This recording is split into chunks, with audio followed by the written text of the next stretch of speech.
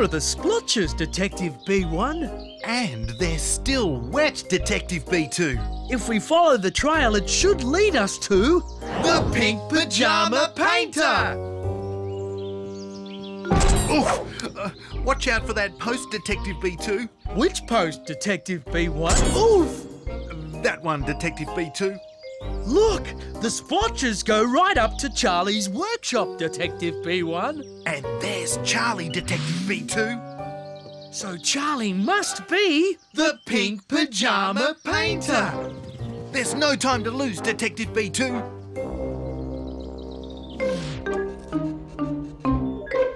We've got him this time, Detective B2. The game's up, Pink Pyjama Painter! Bananas, you scared me.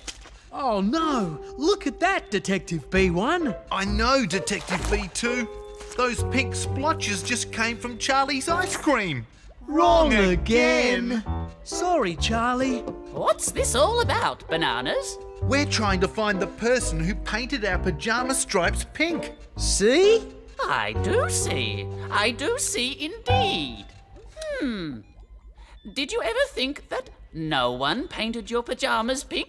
No one? But pyjamas can't go pink all by themselves, can they? Not by themselves, but have you bought any new clothes lately? Any red clothes? We just bought some new red socks. Aha! Then I know what's happened. Let's go back to your place and I'll show you. Dolly, do you see what I see? What, Camembert? I do believe those bananas are wearing pink pyjamas. Pink pyjamas? Well, I never. Never, ever.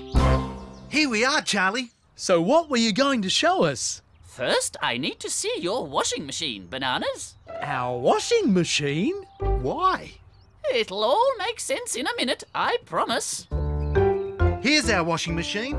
Is there anything in it at the moment? Only our other pair of pyjamas. Oh, no! Look, Detective B2. It's happened again, Detective B1. But how? I'll show you. You've been washing your new socks with your pyjamas, haven't you? Is that a problem, Charlie? Well, the red colour has run out of the socks and into your pyjamas. That's why the white stripes have turned pink. You mean there's no pink pyjama painter? That's right. It was your red socks all along. Oh dear!